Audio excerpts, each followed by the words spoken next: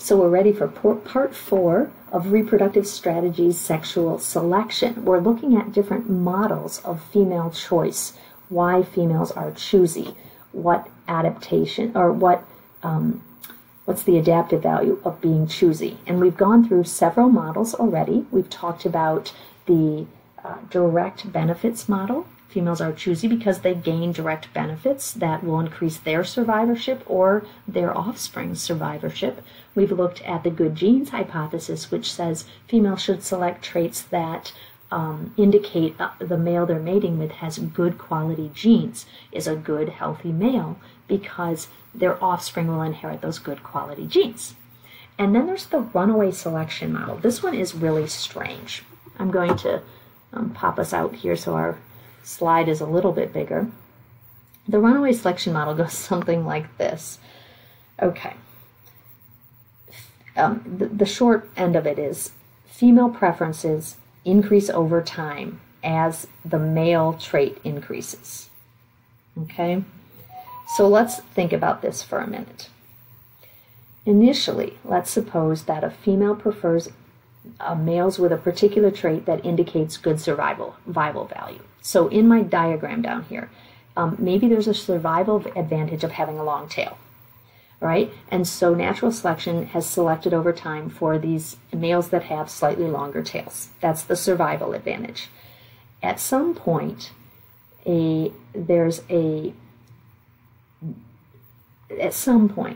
genetic link arises in which the female prefers males that have these long tails.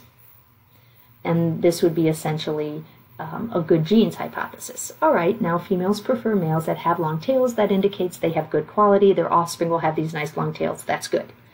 But here's the runaway selection. And I'm going to draw this out as well. If we think about, let's see,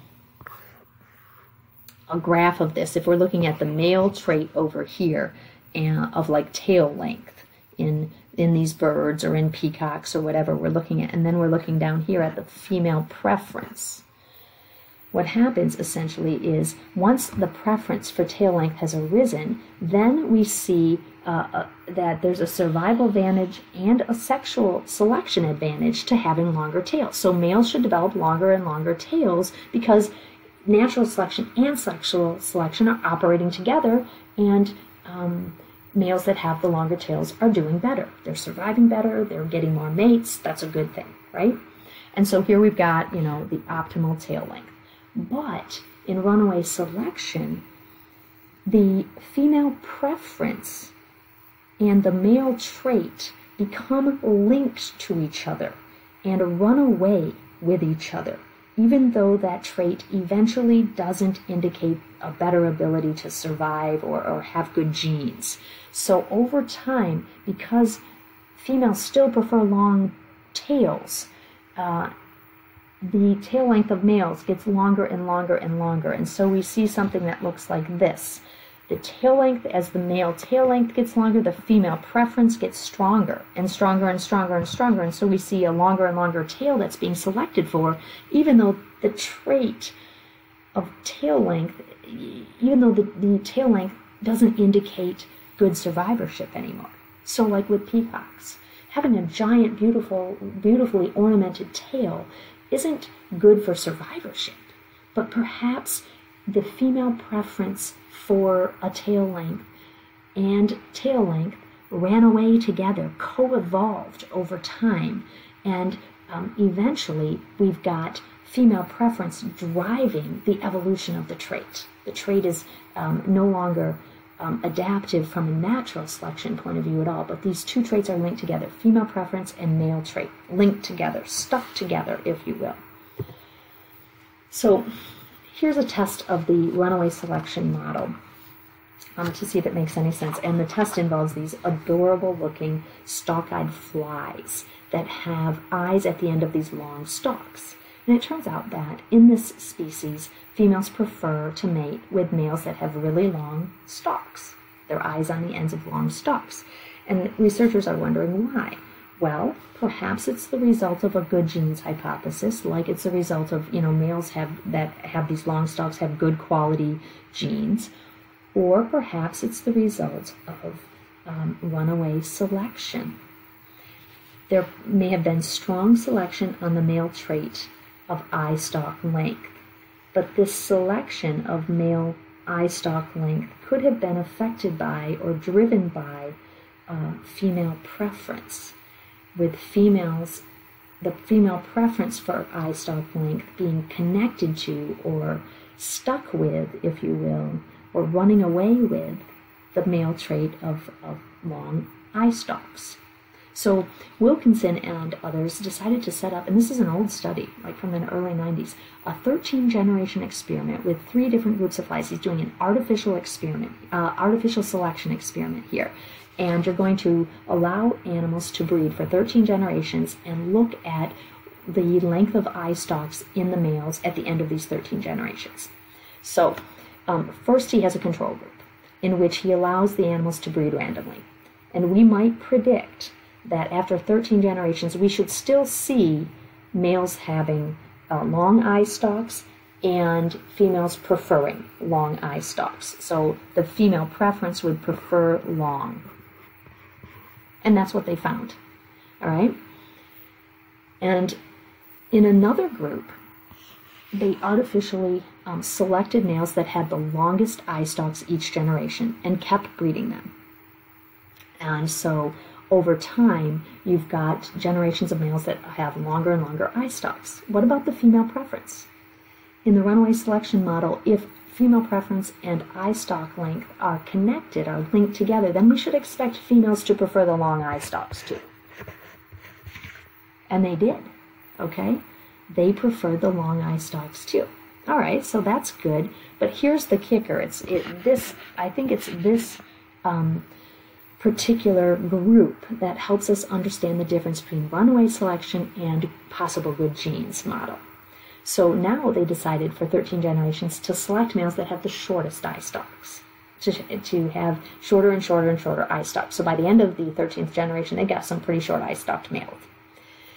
If females prefer to mate with males that have long eye stalks because of good quality, because that shows good quality males, then females still should prefer long eye stalks.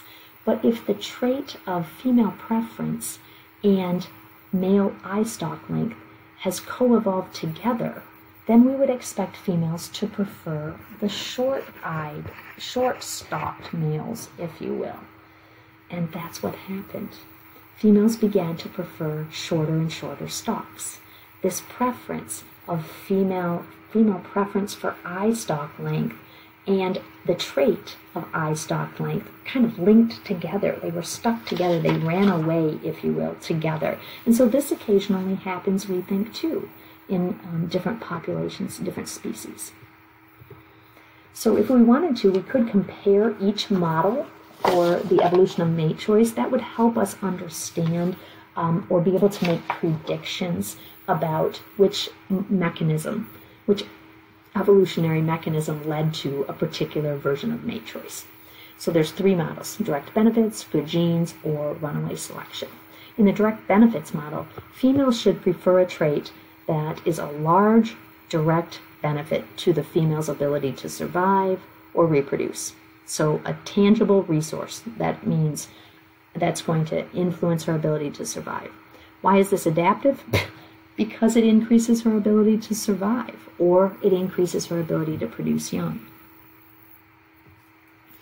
In the good genes model, females should prefer a trait that indicates good quality males, males that have good viability. Whether that's, red color or long tail or whatever. The primary adaptive value to choosy females is her sons and daughters inherit that good quality trait as well. Her sons and daughters inherit the ability to resist parasites or the good quality genes that enable them to grow well and be successful. In the runaway selection model, females should prefer a trait that is, I guess, sexually attractive. All right? Some sexually attractive trait. The primary adaptive value to choosy females, why would this be worth it? Because her sons might inherit that sexy trait, if you will, that makes them attractive to females, and her sons would be more successful reproducing down the road.